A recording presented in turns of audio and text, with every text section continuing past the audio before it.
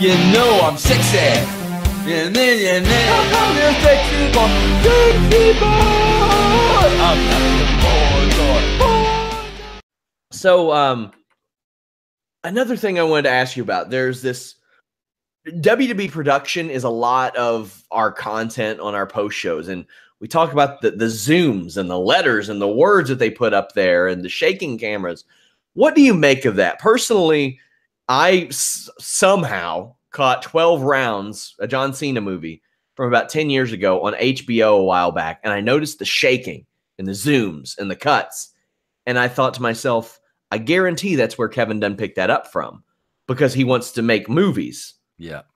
What do you make of that? Because there's so often, and I had a WCW producer, Ross Foreman, that says, I don't know why these guys are taking the bumps because oftentimes you can't even see the bumps. Yeah. Yeah. Yeah. For my taste, it's too much. And like, bro, I'll find myself a lot of times watching the show and say, stop with the camera already. Like, please just stop shaking the camera. The word thing, I don't get, bro, because it makes it look like a children's show. And it's like, I see, bro, that's the problem with the show. What is it? What am I watching? What am I watching? Like, I watch promos like that and big words will come on the screen. So it looks like Sesame Street. Then the next minute, somebody's calling somebody else a bitch. And it's like, what is this show? Like, somebody needs to explain to me what this show is.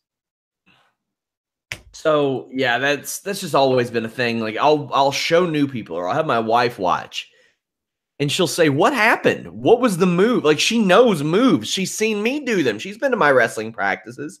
And she's like, what move just happened there? Like, they zoom in so much and they cut so much. Yeah. And it's so weird. It's just so odd. A guy that you worked with, I'm sure quite a bit, and Jeremy Borash got hired by WWE after being with TNA and Impact for forever. And I think you worked with him in WCW as well, right? Yeah.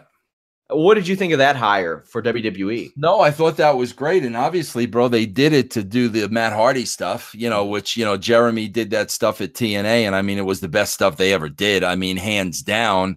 So if they were going to repeat that, and I'm sure Matt Hardy, I'm sure petitioned for that, long and hard and never gave up, and good for him.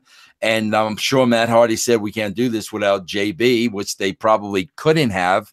So I thought it was a great hire. If they were going to go back there, I thought that was great for them to do. Is that supposed to be on tonight's show? Well, not to date this, but yes, it is. Okay, I'm sorry.